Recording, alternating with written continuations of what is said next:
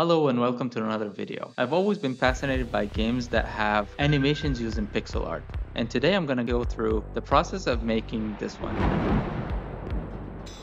Right off the bat, we're starting Aseprite, and I wanted to do something that can work as an HD wallpaper. So the size I started with was 384 by 216, and that way when I upscale it can go to 1920 by 1080. And starting off, I just wanted to go and nail the background, making sure that I have the composition resembles what I'm looking for. What I have in mind was I wanted to have a standoff between Duck Norris and Aeolus, and that way we can showcase like how big the God of Wind compared to the main character. And the most important thing that I will start working on is adding the correct values. Regardless of how the colors look, if I have the values correct, I can manipulate that later in Photoshop. Next, I'm working on the headpiece, making sure that I have all of the elements of Aeolus present in the final drawing. One of the things that I wanted to focus on was how the standoff is going to be. Like, I wanted the eyesight of Aeolus to look at Duck Norris and acknowledge that this is a threat. And the same way with Duck Norris. One of the elements that I have in the game is like Duck Norris acknowledges that Aeolus is his mom, and that was an element that I wanted to do with the writing and how the game is forming.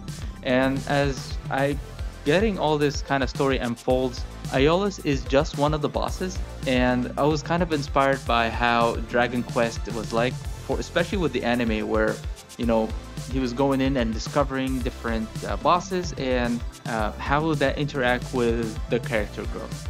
And one thing I wanted to do different with this painting was I wanted to add a little bit of animation, and just simple animations. I don't want to do something that's crazy because it's supposed to act as a background. So I wanted to do some animation with the characters around Aeolus and the tentacles. So one of the things that I wanted to focus on is like light and shadow. So that's why I added like God rays in the background, how the light cast is going to play with the final animation. So you see, like, one thing I'm really focused on is adding frame by frame how that light is acting and moving as the frame goes on. And I think it came out quite nicely, and it was a very simple effect. Basically, I copied one of the layers that contained Duck Norris and Aeolus, and I moved it up on top of the light ray and added like a simple rim light by just deleting the edges and doing that like 8 times because it's only 8 frames.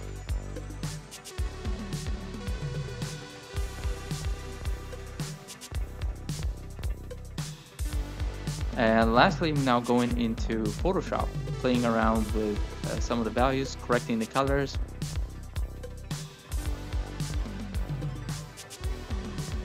And this is it. This is the final piece, and I think it looks amazing. Again, thanks again for watching, and if you enjoyed this, please leave it a like and a comment to help the channel grow and help me with the algorithm.